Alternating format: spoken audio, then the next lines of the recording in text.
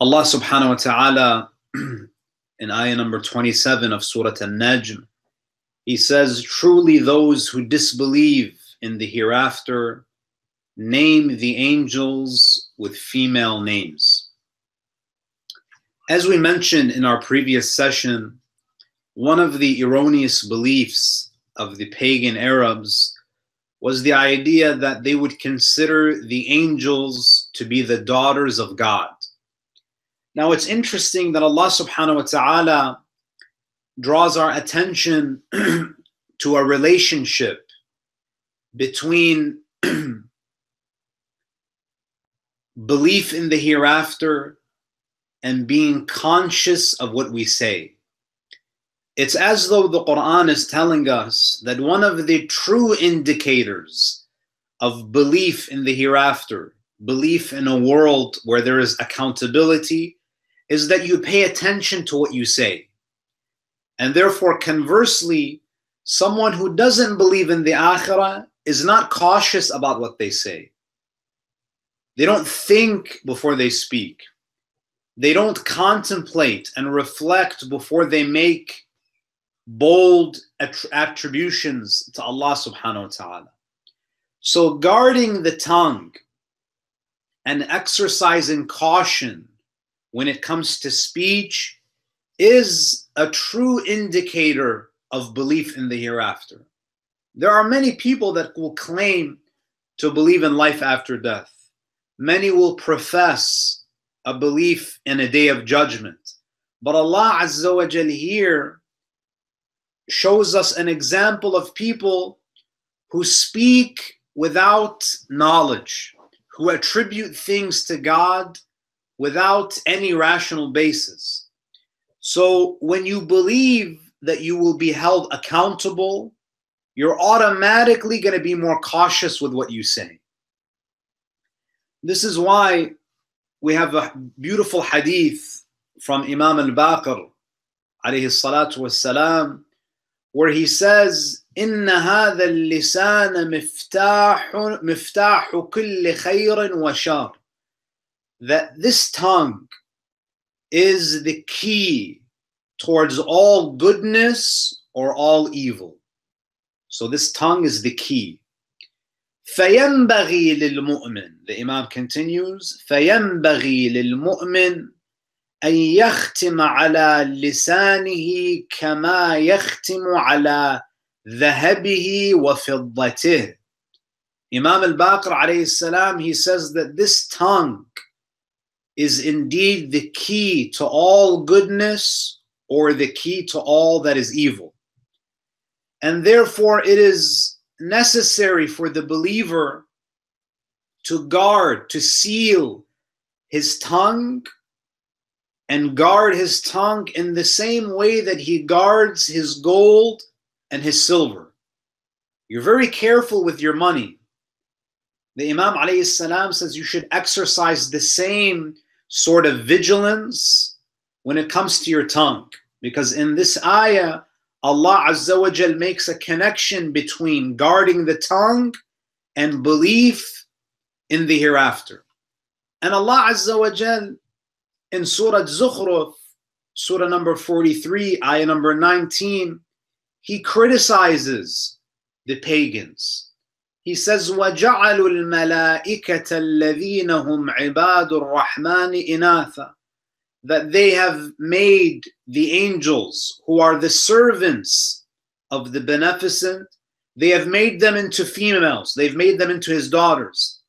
And then Allah asks them, أَشَهِدُوا خَلْقَهُمْ?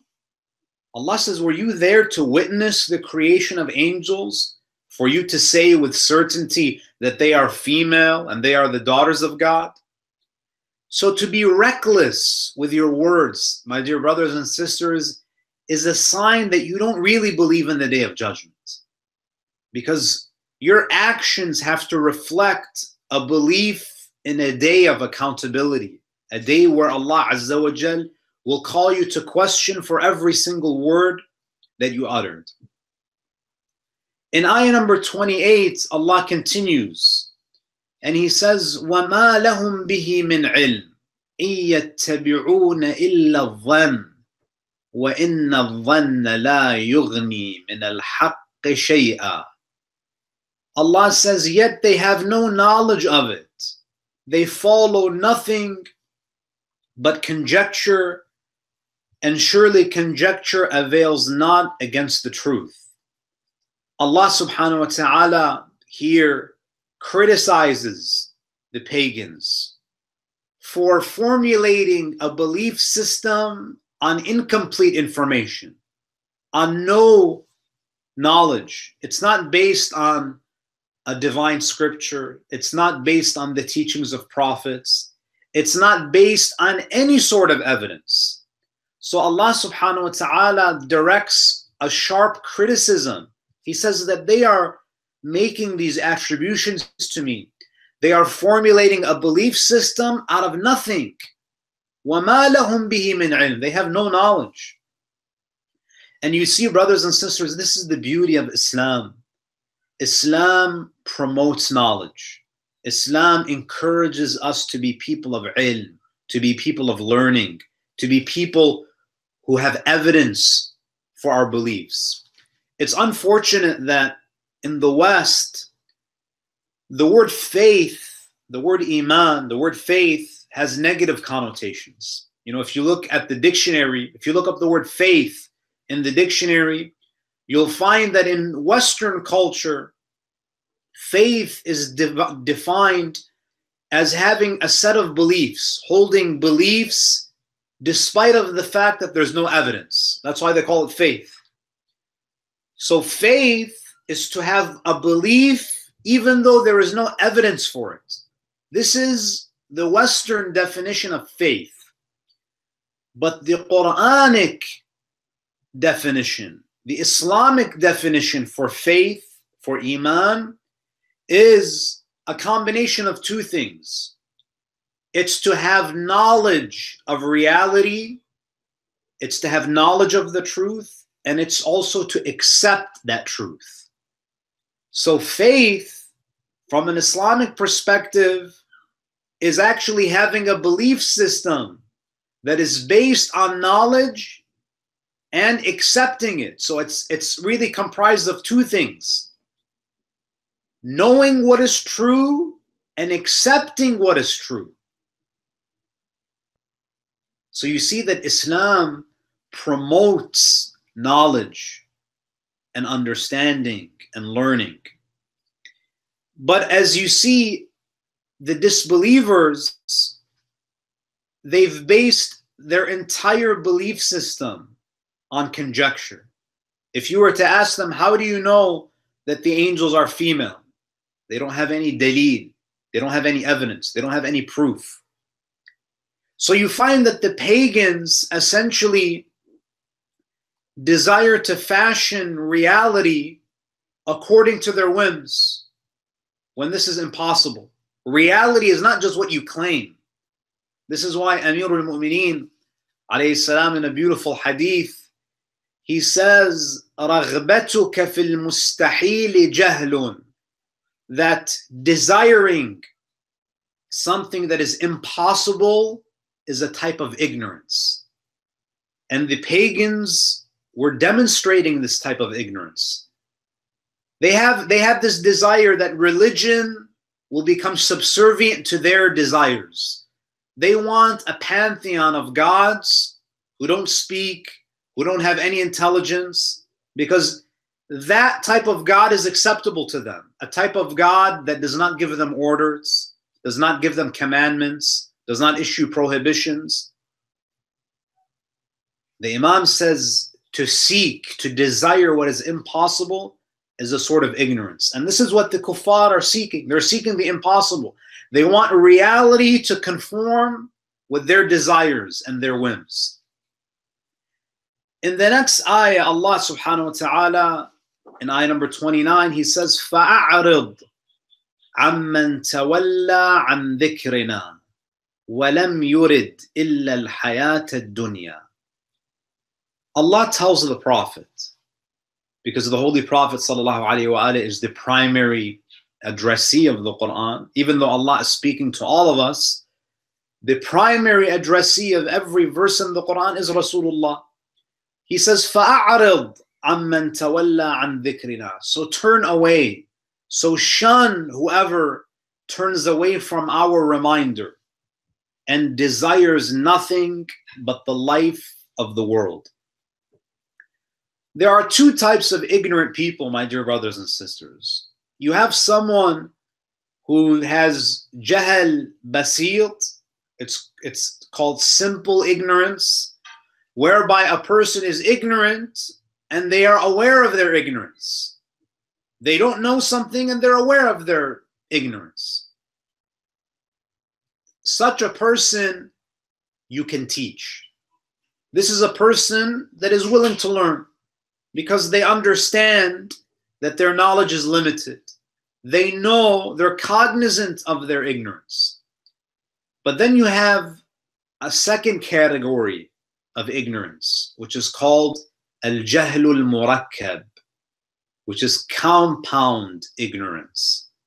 And that is someone who is ignorant, but they are ignorant of their ignorance.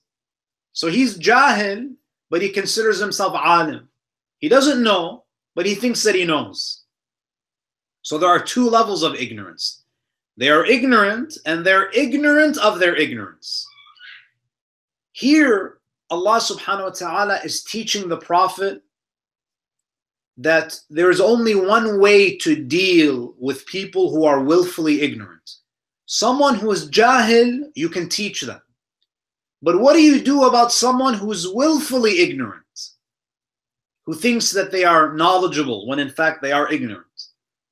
Allah tells the Prophet, turn away from them.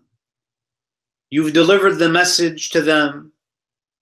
Don't waste any more time on them. And we have to also learn this, my dear brothers and sisters. We have to be able to differentiate those who are ignorant from those who are willfully ignorant. If someone is so closed-minded and willfully ignorant, we should not waste our resources on them.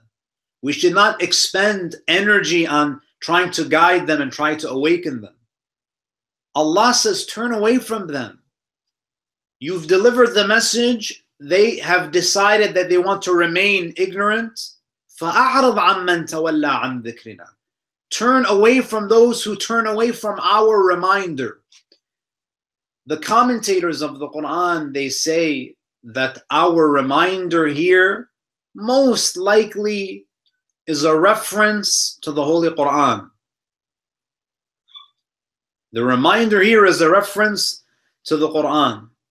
And then at the end of the ayah, Allah says, وَلَمْ يُرِدْ إِلَّا الْحَيَاةَ الدُّنْيَا. It seems that there is a relationship between turning away from God and desiring the glitter and the glamour of this earthly life. So the human heart, my dear brothers and sisters, has a void. Every human being wants to fill this void. If you don't fill it with God, you're going to end up filling it with dunya. Because the human being naturally feels that there is a hunger within him, that there is a void, there is an emptiness within him. So those who turn away from God, you see that they pursue dunya. They become obsessed with dunya because there's a hunger in them. But those who are mindful of Allah, those who are conscious of God, you find that they're not attached to the dunya because their heart is filled. As Allah says, they've satiated the soul. They have satiated that hunger. But when someone turns away from Allah, they start to pursue the dunya. They chase after it. So there's a relationship. There's an inverse relationship. The more obsessed you are with dunya, that's probably an indicator that you're away from Allah. The more mindful you are of Allah Azza wa Jal, the less interested you are in dunya, because you found something more valuable than the dunya. And this is why the Prophet ﷺ, he gives us a very important instruction.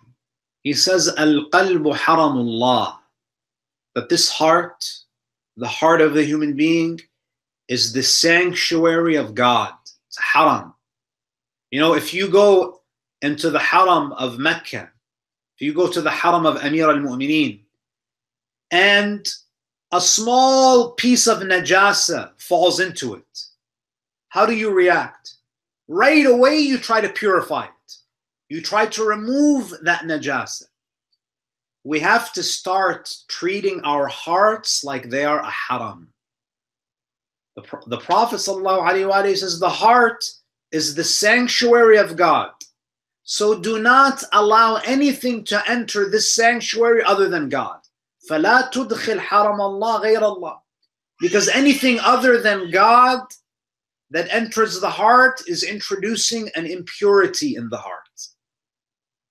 This is why people who spend their entire lives accumulating wealth, what do? So they make their heart, this haram, they make it the residence of dunya. They fill it with material things. What happens to them at the age of 40, 50, 60? They have what? They have a midlife crisis because you filled the heart with something that it wasn't meant to be filled with. A simple example is your car. Your car has a gas tank, yes?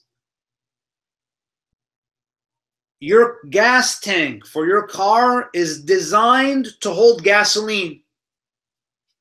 It's designed to hold gasoline. Your heart is designed to hold God. What happens if you put water in your gas tank?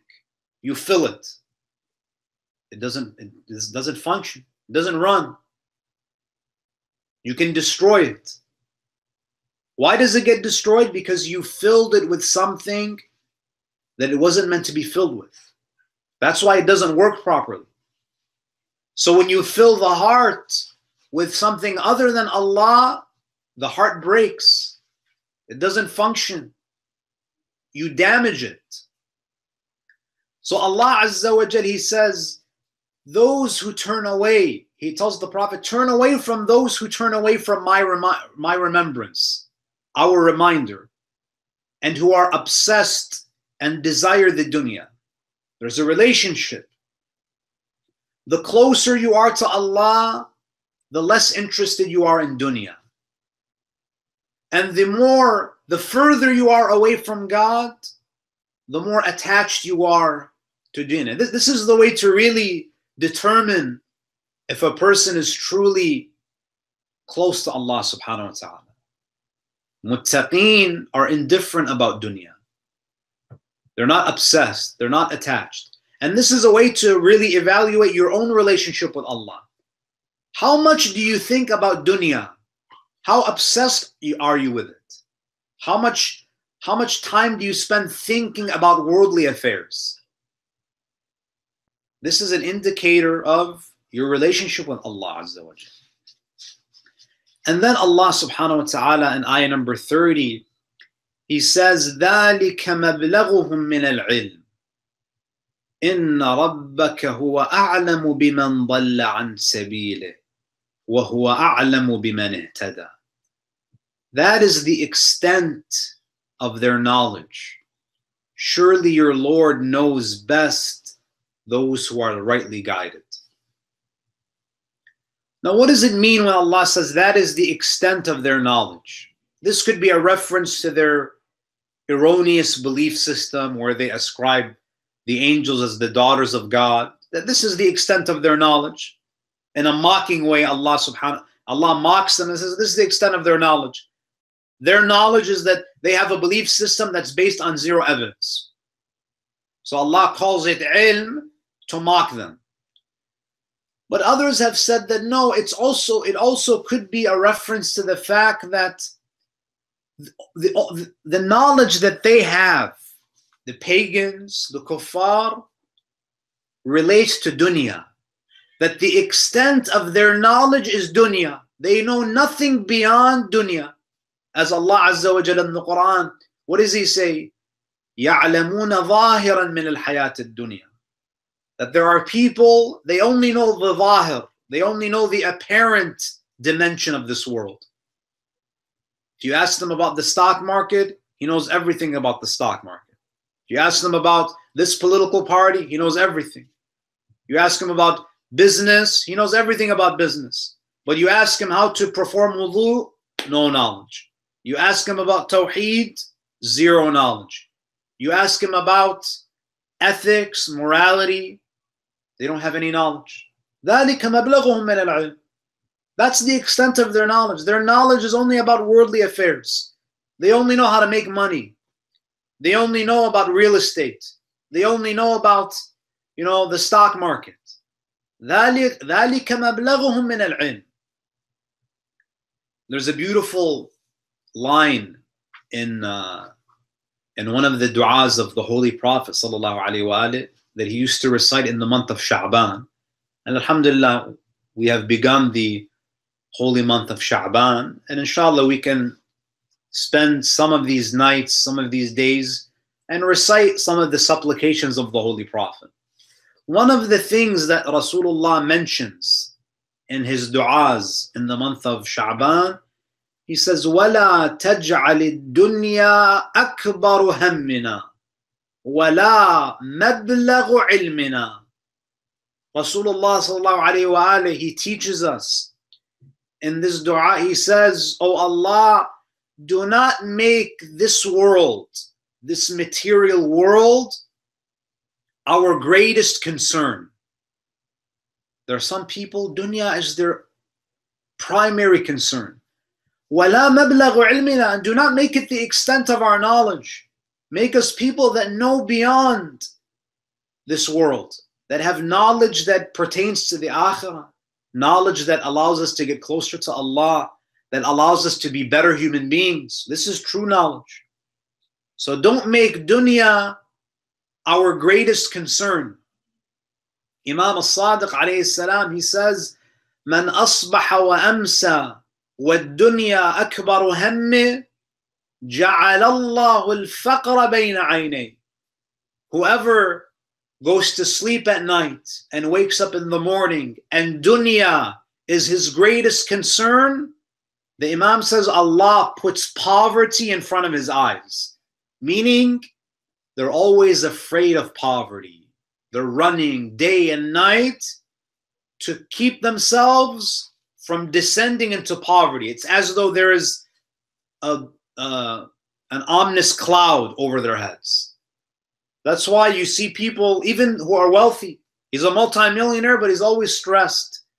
He always has anxiety because the dunya is his primary concern. But you see awliyaullah, whether they are rich, whether they are poor, they're always at peace because they do not rely on the gift. Rather, they rely on the giver.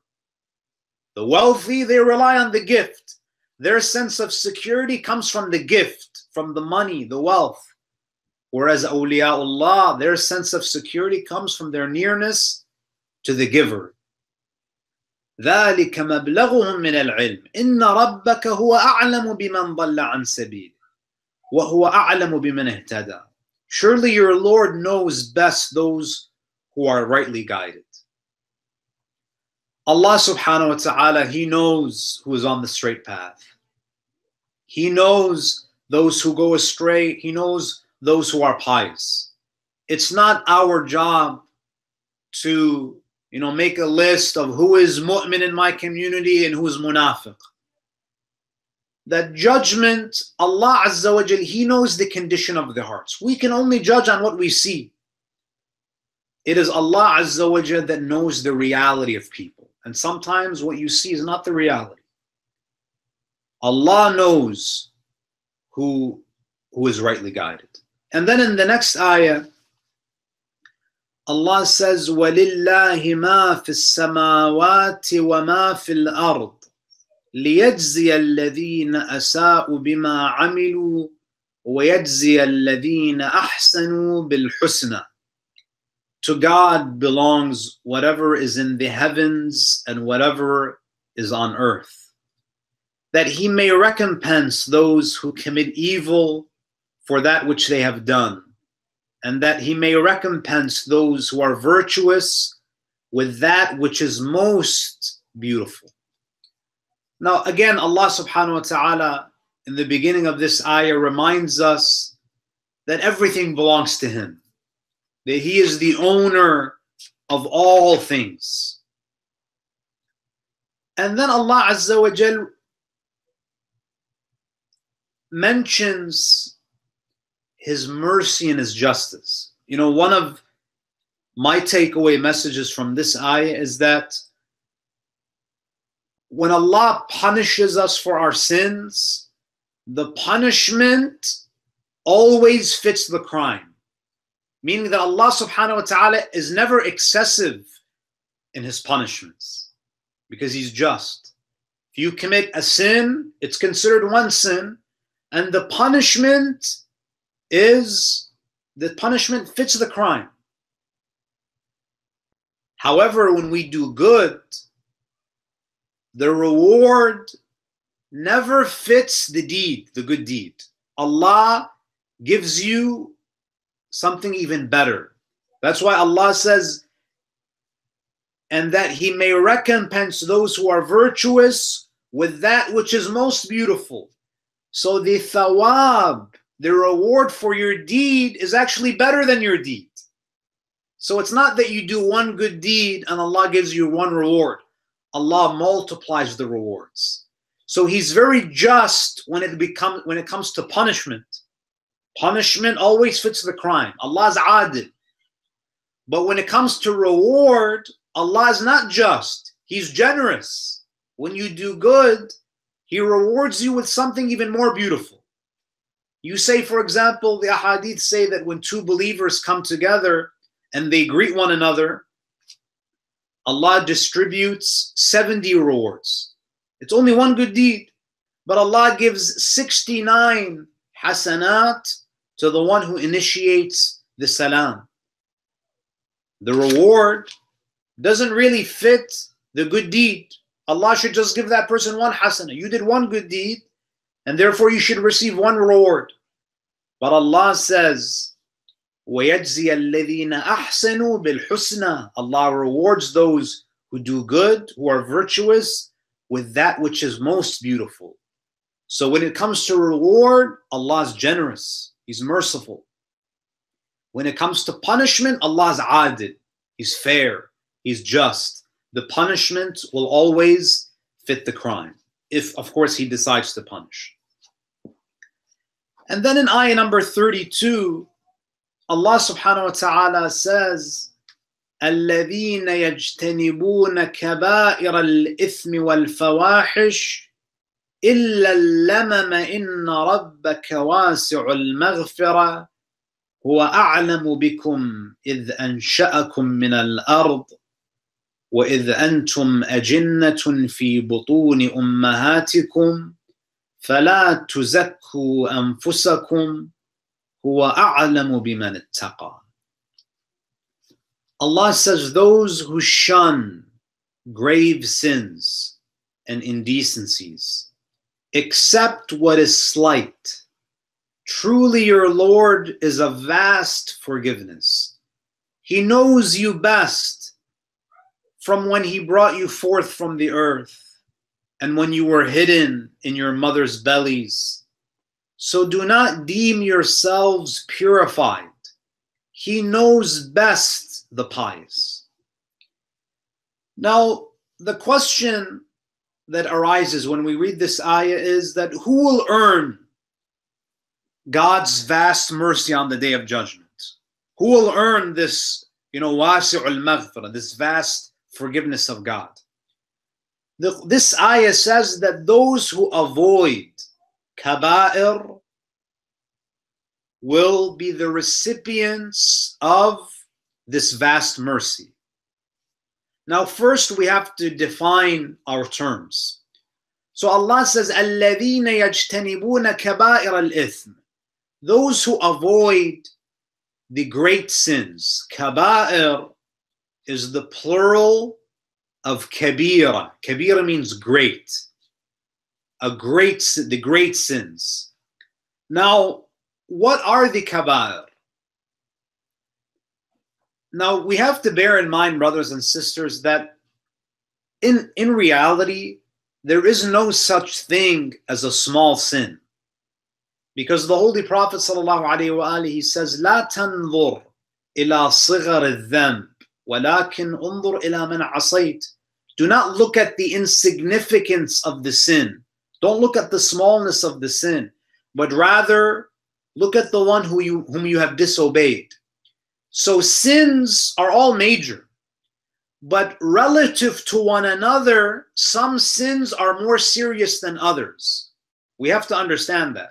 So you should never say, oh, this is a minor sin. Every sin is serious. But there are some sins that are more serious than others when you compare them to one another. So relative to other sins, they're more serious. Now, there is a difference of opinion with respect to the definition of a great sin, kaba'ir.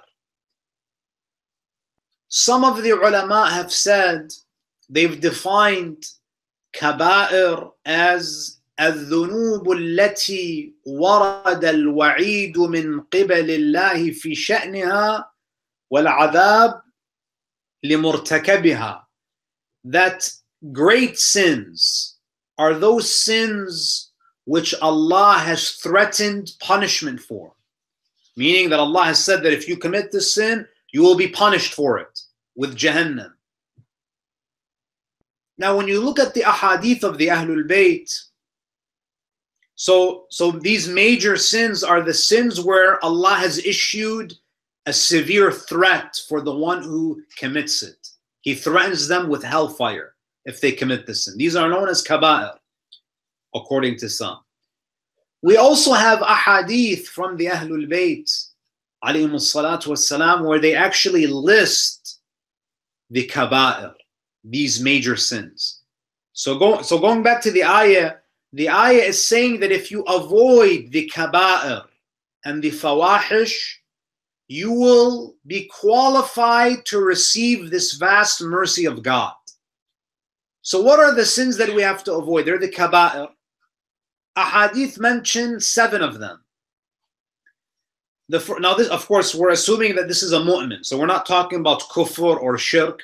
These are sins that a mu'min may commit that are considered among the kaba'ir. Number 1 is qatlun nafs, to commit murder. Wal-'iyadhu billah. You murder someone. You kill an innocent person. This is kabira. This is a major sin. Number 2, the ahadith mention uququl walidain, to mistreat your parents. Allahu Akbar. Imagine that after mentioning murder, killing someone who's innocent, the Imams alayhimus salam, they mention among the sins to disrespect your parents, to mistreat them. In fact, we even have a hadith from Imam al-Baqir alayhi salam where he says someone may have been dutiful to his parents when they were alive, but after their death, the person becomes aaq. He becomes someone who mistreated his parents. How? The Imam says because after they died, he never prayed for them. He never made dua for them. He never recited Quran for them. He never made up their qada prayers, that you forgot them after your death. Now, you may meet Allah Azza wa Jal thinking that, oh, when my parents were alive, I took care of them, I treated them well, but on the day of Qiyamah, you'll be among those who were insolent towards his parents because you forgot them after they passed away. This is number 2. Number 3 is aklur riba, to deal in usury. Because in an interest-based economy, usury, it damages the society. It makes the rich richer and the poor poor. People are not able to live. And when you create a society where wealth is not distributed evenly among people, and you have people who are extremely poor, it leads them to commit crimes. People become desperate. Society crumbles when wealth is not distributed fairly. This is number 3. Number 4 is al-'awdatu ila dar al-kufri ba'da al-hijrah. That to go and live in a non-Muslim country after you lived in a Muslim country, meaning that you go to a place where you're not able to preserve your religious identity. Other ahadith say this, at-ta'arrub ba'd al-hijrah, that you're not just allowed to live anywhere. When you choose to live somewhere, when you choose to move to a city or a place, you have to be able to guarantee and secure the iman of yourself and of those who you're responsible for, your children.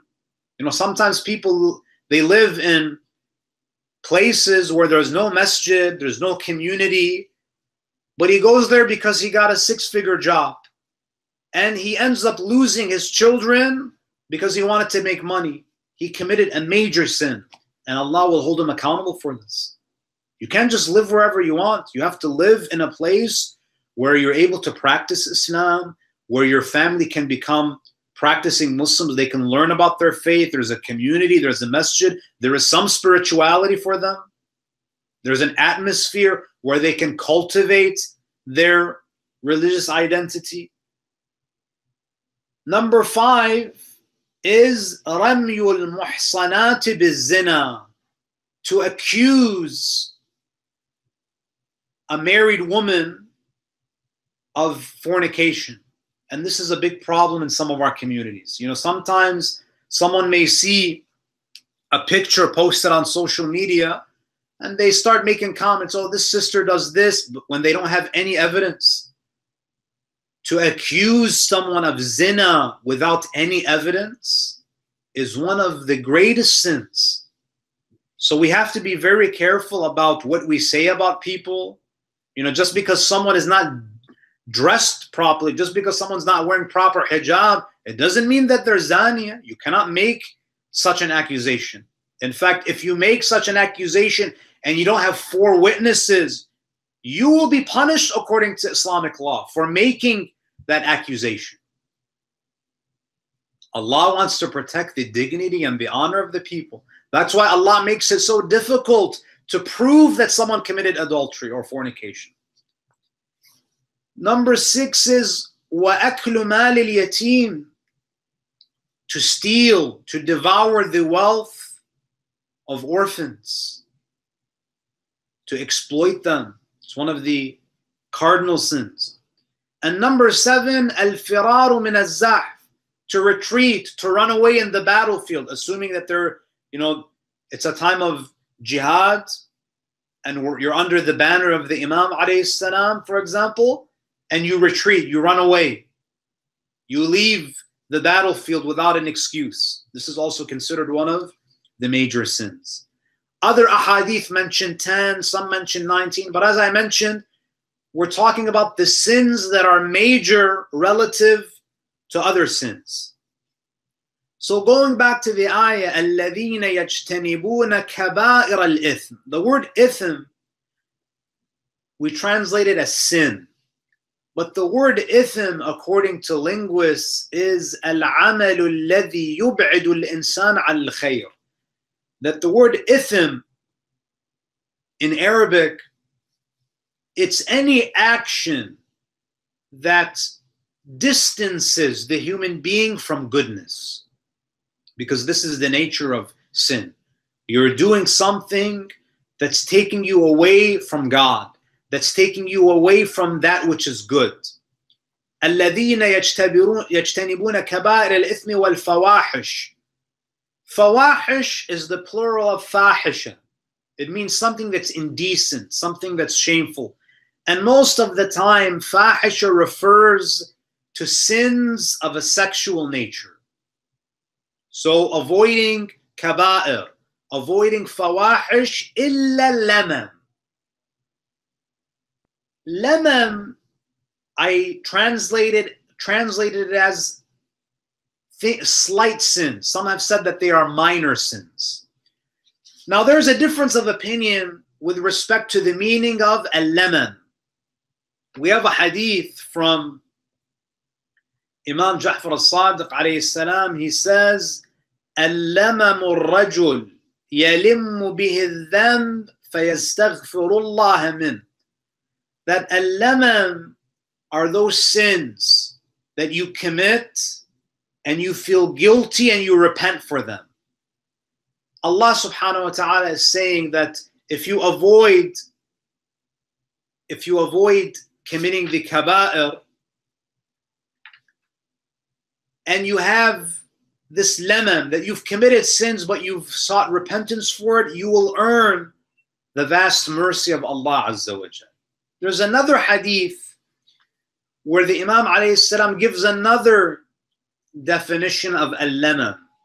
He says, al-limam al-abdu alladhi yalimmu bil-dhanbi ba'da al-dhanb laysa min saliqatihi ay min tabi'atihi. The Imam alayhi salam, he says that there are some sins that we commit. You know, mu'mineen, they're not infallible. Mu'mineen also commit sins. But the Imam says that there are some sins that you commit because of circumstances, because of your heedlessness, and they are out of character. Meaning that you don't do them to such an extent that they become a habit for you. These are the type of sins that Allah forgives very easily. You know, there are, so for example, you have someone who drinks alcohol, wal-'iyadhu billah, and it's become a habit for them. It's part of their nature. At home, at work, they drink. So this is not what al-lamam is. And then you have someone, for example, that he's at work and there's a luncheon at work. He doesn't drink, but he sits at the table where alcohol is being served. Meaning that because of the conditions, because of the circumstances, he did something. He committed a sin, no doubt, but he did something that was out of character for him. The Imam alayhi salam, he says Allah is very forgiving when it comes to the sins that we commit that are out of character, that have not become a habit for us. But Allah is very severe in punishment when it comes to the sins that people commit on a regular basis and they become so consistent that they become a part of their nature. And then Allah Azza wa Jal, He says, هُوَ أَعْلَمُ بِكُمْ إِذْ أَنْشَأَكُمْ مِنَ الْأَرْضِ. Allah subhanahu wa ta'ala knows of our actions. He knows what sins have become second nature to us. And He knows the sins that we commit that are out of character. Because He knows us. He knows us so well. He knows us better than we know ourselves. And He knows us because He created us from the earth. He knows us so well because He knew us when we were in the wombs of our mothers. So if Allah knows us to this degree, of course He knows our actions. Of course He knows what sins have become our habits and what sins we've committed out of heedlessness, or the sins that we've committed that are out of our character. And then Allah Azza wa Jal, He says, فَلَا تُزَكُّوا أَنفُسَكُمْ. So do not deem yourselves purified. هُوَ أَعْلَمُ بِمَنِ اتَّقَى. When Allah says, do not deem yourselves pure, the commentators of the Quran, they say that this part of the ayah was revealed in reference to some Muslims who had a habit of bragging. You know, they used to say, oh, you know, we perform our prayers, we fast, we go to Hajj. They started to brag about how righteous they were. They started to list all of their good deeds. They started to share with people all of the wonderful things that they do. Allah says, do not deem yourself pure. Don't brag. Do not boast about yourself. Do not praise yourself. It's not a good quality, brothers and sisters, to brag about yourself, to boast. A mu'min is humble. A mu'min doesn't broadcast his good deeds and his credentials. Imam al-Baqir alayhi salam in a hadith, he says, لا يفتخر أحدكم بكثرة صلاته وصومه وزكاته ونسكه. Imam al-Baqir alayhi salam, he says, do not boast about your prayers. Don't say, oh, I pray this many nawafil, I never miss salatul layl. Do not boast about the abundance of your prayers and your fasting and your zakat. Don't broadcast to the world that I donated $25,000 to the masjid, or I gave $50,000 to the fuqara. Don't broadcast your deeds. Do not brag about yourself. لِأَنَّ اللَّهَ أَعْلَمُ بِمَنِ اتَّقَى. Because Allah knows who is truly pious. Maybe the one who prays all the nawafil, maybe they're not people of taqwa. Maybe they have ulterior motives. Maybe they're doing it for the sake of being praised. Maybe they're doing it to show off.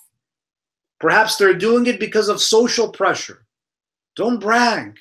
Allah knows who has true iman in their hearts. It's interesting that when you look at Najm al-Balagha, in Najm al-Balagha, Amir al-Mu'mineen alayhi salam used to correspond with Muawiyah. Muawiyah, when Amir al-Mu'mineen became the Khalifa, of course, Imam Amir al-Mu'mineen wanted him to, he removed him from power. But of course, being as power hungry as Muawiyah was, he refused to step down from his position as the governor of Syria. So he started to write letters back and forth to the Imam, and Muawiyah tries to provoke Amir al-Mu'mineen. He writes him a letter essentially accusing the Imam of being jealous of Abu Bakr and Umar, saying that they are superior to you and you were envious of them. So Muawiyah makes these comments to Amir al-Mu'mineen to provoke the Imam. So he's throwing the bait, hoping the Imam will attack Abu Bakr and Umar and create fitna. But Amir al-Mu'mineen alayhi salam doesn't even acknowledge Abu Bakr and Umar in the letter. He doesn't take the bait. And in the letter, the Imam, he says to Muawiyah, وَلَوْلَا مَا نَهَى اللَّهُ عَنْهُ مِنْ تَزْكِيَةِ الْمَرْءِ نَفْسَهُ لَذَكَرَ ذَاكِرٌ فَضَائِلًا جَمَّ تَعْرِفُهَا قُلُوبُ الْمُؤْمِنِينَ. The Imam alayhi salam in the letter, he says, if it was not for the prohibition of Allah that a person should not praise himself, I would have mentioned many fada'il about myself that the hearts of the mu'mineen all are aware of. So Amir al-Mu'mineen in the letter, he refrains from listing to Muawiyah all of his achievements. Why? Because of this ayah, where Allah says, فَلَا تُزَكُّوا أَنفُسَكُمْ. Do not deem yourselves purified. Do not boast about yourselves. Now, when Imam al-Sadiq alayhi salam was asked about this ayah, this part of the ayah, he was probably asked about Imam Zainul Abidin. In Sham, we know the famous khutbah of Imam Zainul Abidin, أَنَا ابْنُ مَكَّةَ وَمِنَا أَنَا ابْنُ زَمْزَمَ وَالصَّفَا, where the Imam speaks about the merits of the Ahlul Bayt. أُعْطِينَا سِتًّا وَفُضِّلْنَا بِسَبْعٍ. Imam al-Sadiq, and we have many ahadith where the Imams of Ahlul Bayt, they praise themselves. So the Imam, he says, it is not allowed for someone to praise himself except if they are compelled to. Na'am. إِذَا اضْطُرَّ إِلَيْهِ. If you are compelled to do so in order to achieve a higher goal. And Imam al-Sadiq, he gives the example of Nabi Yusuf alayhi salam. When Nabi Yusuf alayhi salam sees that the economy of Egypt is falling apart, he requests to become the treasurer. اجعلني على خزائن الأرض إني حفيظ عليم. Make me the treasurer over Egypt. Why? Because I am trustworthy and I am knowledgeable. So he's speaking about his own abilities, about his own credentials. But why? Yusuf alayhi salam wasn't just bragging. He was mentioning his credentials for a higher purpose, so he can guarantee economic prosperity to the people of Egypt. So he can look after the fuqara, make sure that corrupt people do not hoard the wealth of Egypt for themselves. So you find that the general rule is believers should not boast about themselves. They should not praise themselves. And inshallah, we'll conclude with this narration from Amir al-Mu'mineen, where the Imam alayhi salam, so you shouldn't praise yourself, as the Quran mentions, فَلَا تُزَكُّوا أَنفُسَكُمْ. But what happens if someone else praises you? How should you react when someone else begins to sing your praises? Amir al-Mu'mineen alayhi salam, he says that if someone praises you, and I'm paraphrasing here, he says if someone praises you, you should say three things, not out loud, but to yourself. You should ask Allah for three things. Oh Allah, number one, do not judge me according to what they say. This person may be calling you someone who's muttaqi, a pious person. You don't want Allah to judge you among the muttaqeen on the day of judgment, because Allah holds the muttaqeen to a very high standard. So number one, oh Allah, do not judge me according to what they say. Do not hold me to a standard that I'm unable to meet on the day of judgment. Number two, oh Allah, make me better than what they say. So if they're praising me, give me the tawfiq to surpass their opinion of me. This is number two. And number three, and perhaps the most important, this person is praising you, this person is speaking highly of you. Oh Allah, number three, oh Allah, forgive me for the sins that they are unaware of. They see me in public domains, but they have not seen me when I was in privacy. They're not aware of the sins that I have committed behind closed doors. So, oh Allah, do not judge me according to what they say. Make me better than what they say, and forgive me for the sins that they are not aware of. We ask Allah Azza wa Jal to bless us and guide us and make us among the muttaqeen in this life. And may Allah grant us the shafa'ah of Muhammad wa ali Muhammad on the day of judgment. يوم لا ينفع مال ولا بنون إلا من أتى الله بقلب سليم. وآخر دعوانا أن الحمد لله رب العالمين وصلى الله على محمد وآله الطاهرين. اللهم صل على محمد وآل محمد.